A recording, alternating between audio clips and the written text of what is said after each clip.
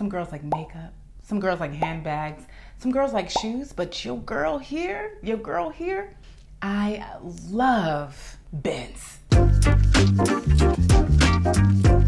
Hello, I'm Judi, the organizer and creator at Rescue My Space. Welcome back to my channel, and if you are new, welcome to my channel.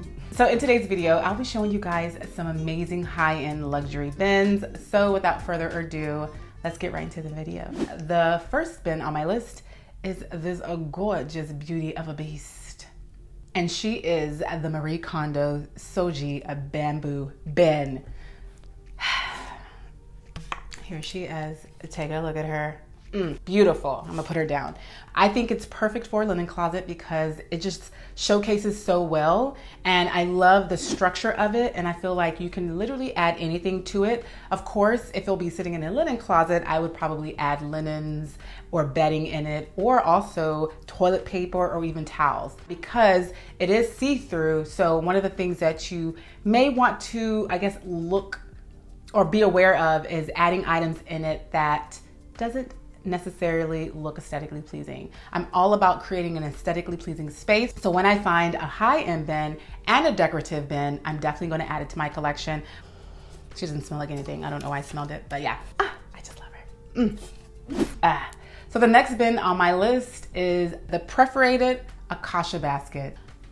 She is the queen of everything. My favorite part of this bin is the fact that it has wood and it also has metal.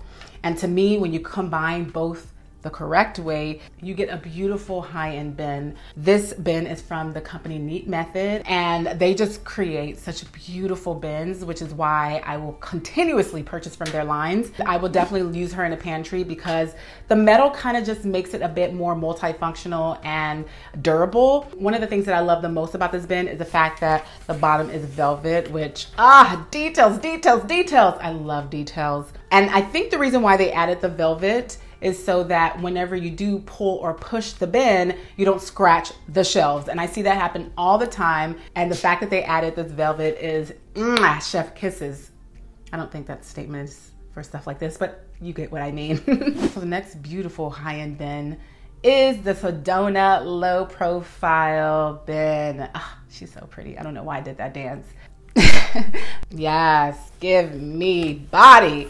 So this is her. She's a little bit curved, which I do fancy sometimes. I'm usually someone who loves a very structured rectangle, but there's something about her soft body that just made me get her. The craftsmanship is unheard of, bar none. You can place magazines in here or paperwork or documents. You can also put her underneath the bed because of the low profile. And she's also great for a nightstand. I think she's just a nice size bin, you put her down, that you can place in areas that, of course, you want to showcase a bin. And because of her shape, because of her softness, I feel like this is a great bin for the bedroom. Whether she's sitting inside something or sitting out, of course, I would sit her out because she's too beautiful to be hiding. And yeah, that's definitely how I would use her. My goal is to feature her in some makeover videos, so definitely check those out when they do drop. Another bin that looks just like the Sedona bin is this one. Here she is. Looks like you just saw her, right? You didn't. So this is the rattan bin with handles in the copper color. And this is literally almost a dupe. If you're someone who's looking for the Sedona bin right here, and you can't either find it or you don't want to pay an extra $5 to get it, you might as well go this route. They're always in stock at the Container Store, and it's a great equal. The only thing that's different, as you can see, is there is no curve. The craftsmanship is not the same as the Sedona bin. I'm gonna be very honest, but I feel like it's gonna give you the same look if you're looking for something like the Sedona bin. Her walls are higher, so you can add more things to it. And I still think she's really beautiful to sit out. My favorite thing about this bin, honestly, is because of the deep copper color, I feel like it goes so well with this season's colors. And if she sat like on a bookcase or on a table, I feel like it will kind of like bring or enhance the fall or autumn vibe. And yeah, I think she's a beaut as well.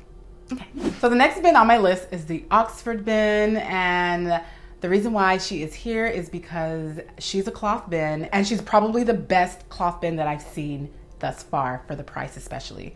So this is what she looks like. Oh man, beautifully crafted. This is another bin by Neat Method.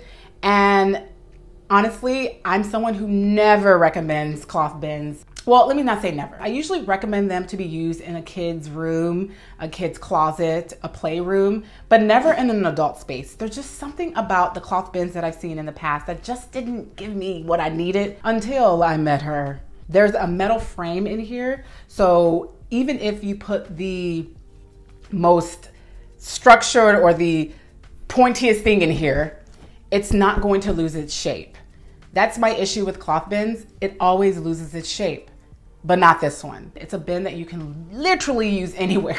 Why was I so dramatic with that? You can basically use it in spaces where there's no liquid around because it is a cloth bin. It's a match made in heaven, because before I wasn't a believer, but today I'm a believer. The last bin on my list is last for a reason, and she is probably my favorite bin thus far. I'm giving her an introduction because she deserves it. She does. She's a beautiful bin. Oh. Here she is, this beautiful specimen of a bin.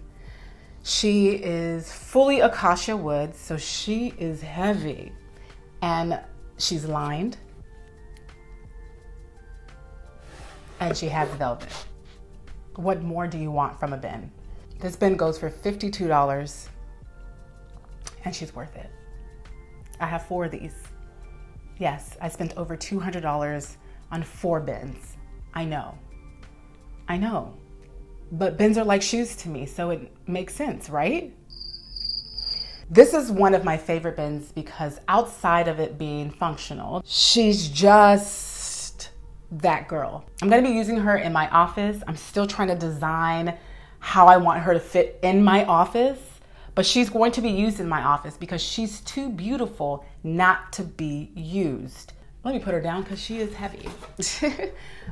Ooh, I feel like this bin is great to use in any space in the home that doesn't necessarily get dirty or have liquids because of the wood and the cloth inside. Especially if you want to keep it for a long time, there's no point in using her in spaces like that, like under the sink or in the bathroom. So I would definitely use her in a closet, in the office, of course in the bedroom, just somewhere where she stands out. This is one of those bins that you put in a space that you really value. Let me say that. Let me get off her because I can talk about her all day. Please keep in mind, these are just bins that I love. And even though I'm saying they're high end and luxury, yes, they're on the higher side when it comes to organizing products, but there's some in there that are pretty affordable. At the end of the day, it's all about creating a space that works for you, that makes you happy, that you love being in. And whether you spend $1 on bins or $55 on bins, as long as you are loving your space and you're enjoying your space, that's what matters. So yeah, I wanted to make sure I said that. All right, you already know what time it is. If you like this video, please give it a thumbs up and subscribe. And thank you so very much for watching this video. And as always, I'll see you soon. Bye.